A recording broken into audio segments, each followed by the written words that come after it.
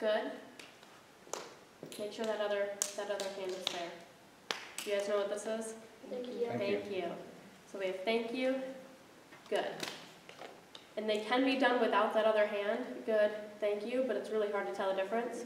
So that's why some people put that other hand there, just to show good. Thank you. And I don't know how to help you guys remember which one's which. I just say thank you as in like it's going out to that person. And good, I always think of good food. With many thanks. Yes, so like thank you so much, I use two hands. Thank you. Thank you. Thank you. So that's one that I sign a lot. Is thank you. Thank you so much.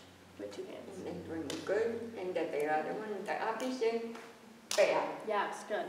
So we got good, and then you throw it away for bad. Bad. Good, Good. bad. Bad. Okay, throwing it away.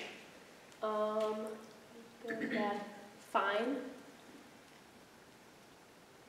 Fine, yep, so it's just your thumb on your chest. Fine.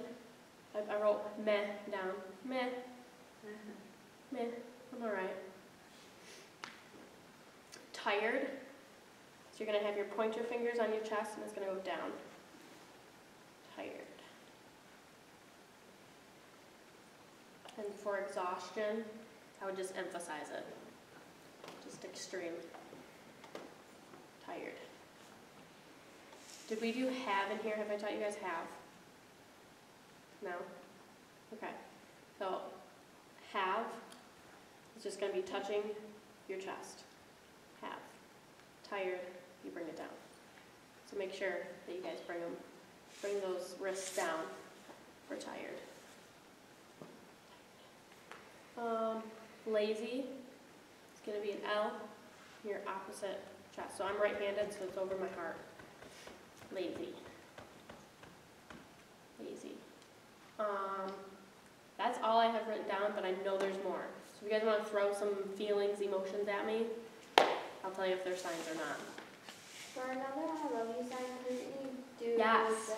Yes, you can say I love you or I love you. Do you guys know why that is the sign for I love you? You.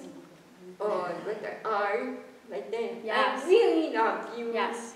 So you can cross that middle finger over that pointer finger, which is kind of hard to do, but that's I really love you. But do you guys know why this is the sign for I love you? Yep. So this is your I. That's the sign for I in sign language. L starts, or love starts with L.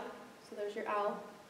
And then Y for you is like that. So you put them all together, that's the sign you get. So I love you. Put it all together. I love you.